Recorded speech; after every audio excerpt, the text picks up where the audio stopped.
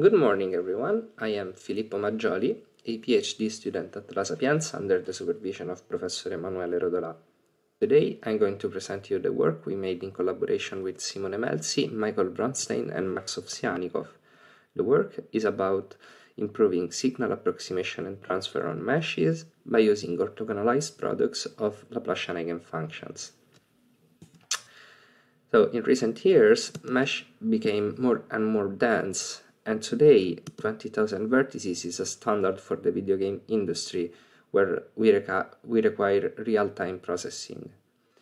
So the problem we are facing is that the volume of data increases more rapidly than the hardware capabilities, and spectral geometry simply does not scale anymore. What we are requested to do is to find new pipelines or refining existing ones in order to address even classical problems such as texture transfer and matching. Before we go on with the presentation, let me introduce some of the main tools we are going to use. And the first, of course, is the Laplacian operator. We are talking about an operator acting on scalar functions that comes from the composition of the gradient, the direction of the steepest increase for a function, and the divergence that represents a vector field's flow expansion. So the Laplacian, the intuitive meaning behind it, is that it represents the flux density of the gradient of a function.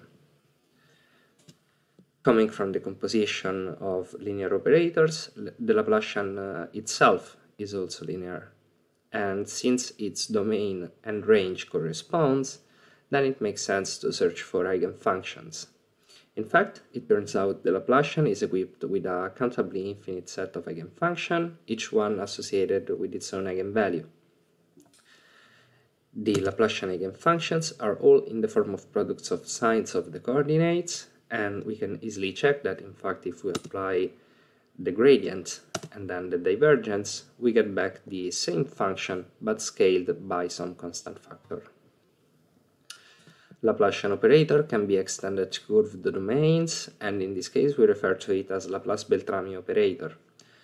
Laplace-Beltrami operator acts then on a scalar function on meshes, and it is also equipped with a countably infinite set of eigenfunctions. The nice property about these eigenfunctions is that they span the entire space of square integrable functions, so any signal on the mesh can be represented as a weighted sum, a linear combination, of Laplacian eigenfunctions. Sometimes we are able to represent signals with a finite linear combination, and some others we require the entire countably infinite basis. This basis comes in very handy when we approach the problem of transferring signals between meshes. This per se is a very difficult task, but we say that we can decompose signals into linear combination of eigenfunctions. So if we are able to find some matrix C that maps the eigenfunctions from the source shape into linear combination of eigenfunctions on the target shape, then transferring the signal is only a matter of reconstructing by using the same coefficients. However, even if this approach works in principle, in practice, for higher frequency signals, we require a lot of eigenfunctions. If we are restricted to a small basis, then what we can get is at most a low-pass approximation. Often, this low-pass approximation is not enough to meet the quality standard we require for the application. Finally, let me talk about eigenproducts. Eigenproducts are nothing but pointwise products of eigenfunctions, and they have been introduced in the area of applied geometry and geometry processing by Nognan et al. That used the eigenproducts to extend the expressive power of the Laplacian eigenbasis. Despite the great advances made by the work, the authors miss a comprehensive theoretical analysis. So this pushed us into the step of study analytical properties of eigenproducts and integrating existing results from literature. The first result I am showing you here is it comes from our analysis and relates the eigenproducts frequencies with the sum of the eigenvalues. This gives an intuitive explanation of why eigenproducts are so good at increasing the expressive power of the Laplacian eigenbasis, and you can see that in fact their frequencies are evenly distributed and lies at a very high value. The second one comes from Steinerberger et al., and the theorem states that as we add more and more eigenfunction to the basis, or we increase the product order, then the eigenproducts becomes less and less informative until eventually they will not provide any additional information. Combining these results with our empirical analysis, we were able to give some quantitative indication on how to choose the product order or the number of eigenfunctions for the basis. It turns out that after the fifth order, products are no more informative, and the eigenproducts perform better when they are restricted to a smaller basis. Despite working very well, unfortunately, eigenproducts come also with many issues. The main one is that they are not orthogonal, as we show here by presenting the matrix of inner products.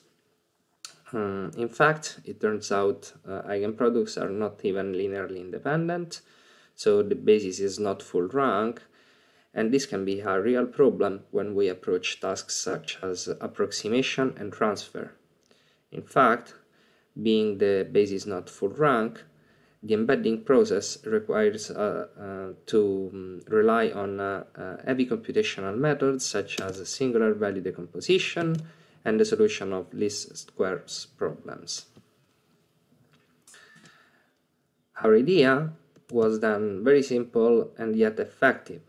We take the eigenproducts basis and we applied the Gram-Schmidt orthogonalization algorithm. This algorithm leaves us with a fully orthogonal basis that spans the entire space spanned by the eigenproducts. The orthogonal basis comes with several benefits. The first one is that we reduce the computational complexity of the embedding process. In fact, a singular value decomposition is quadratic in the number of vertices, while the Gram-Schmidt algorithm is quadratic in the number of eigenproducts, which is in general much smaller than the number of vertices. Also, by not fully relying on numerical methods in the entire pipeline, the orthogonalized basis shown to be much more stable than the eigenproducts basis, so especially when we work with order higher than 2. And finally, the orthogonalization cuts off all the linearly dependent vectors and leaves us with a smaller basis to work with. This in turn is one of the reasons that reduces even more the computational complexity. After the orthogonalization, we are left with a matrix Q that contains the orthogonal basis and a matrix R, lower triangular, that contains the coefficients that we can use to reconstruct the original eigenproducts basis from the orthogonalized eigenproducts. Being orthogonal, using it is different from using the Laplacian eigenbasis. We can embed some function by transposing the basis, and if we want to reconstruct the original function, then we only have to left multiply the embedding by the orthogonal matrix.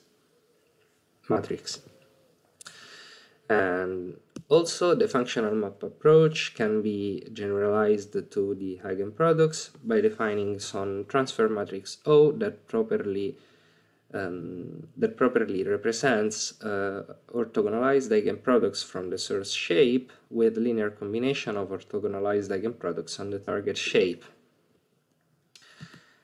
We can easily derive an analytic expression for this matrix O, but that relies on the on C tilde, that is the extension of the functional map to naive eigenproducts.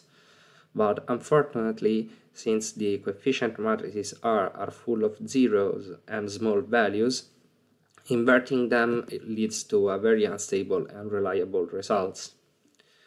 So we need to rely on point-to-point maps induced by a nearest neighbor search in the space of the eigenproducts to build our transfer matrix.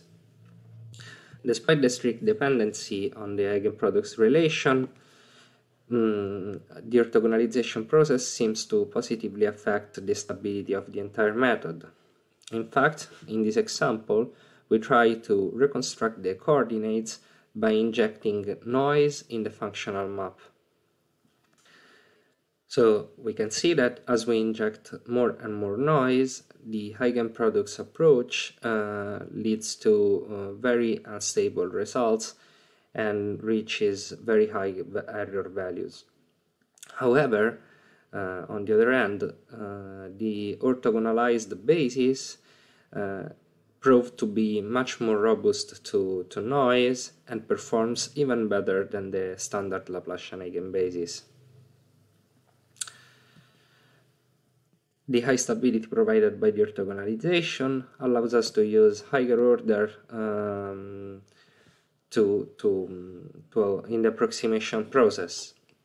Notice how we can highly increase the reconstruction quality with only 3 eigenfunctions by simply increasing the product order. Also, notice that the difference between the first and second order in terms of quality is much more evident than the difference between the fourth and the fifth order.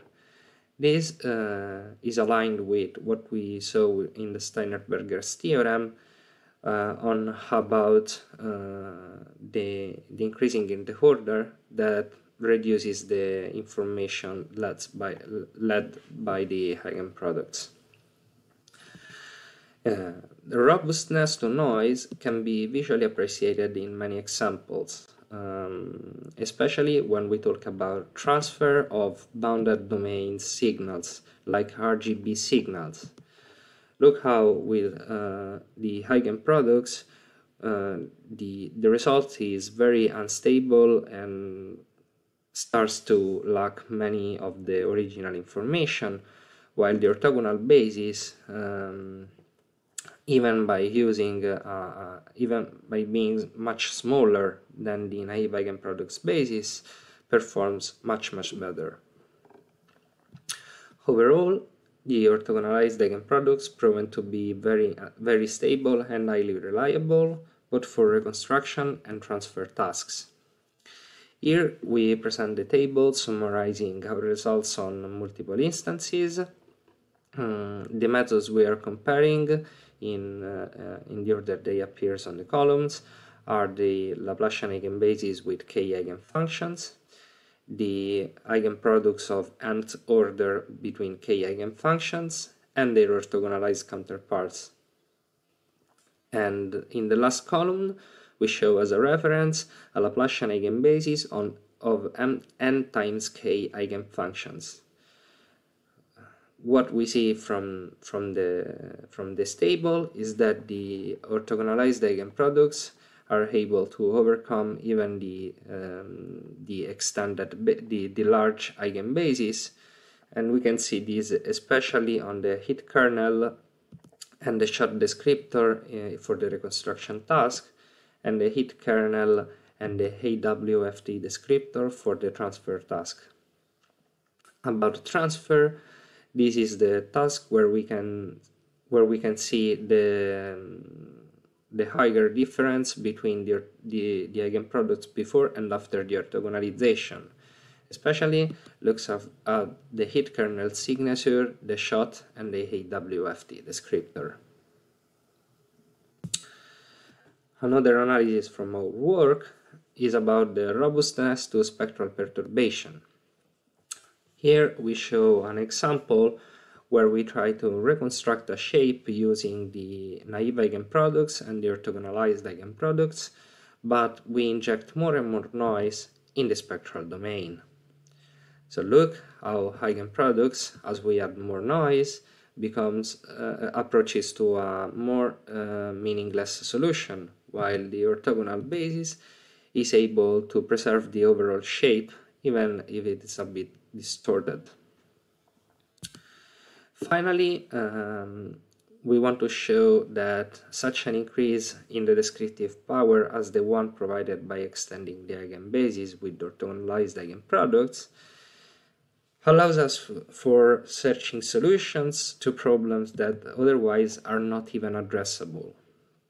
Here we show two examples where we try to transfer details between textured shapes belonging to the same class.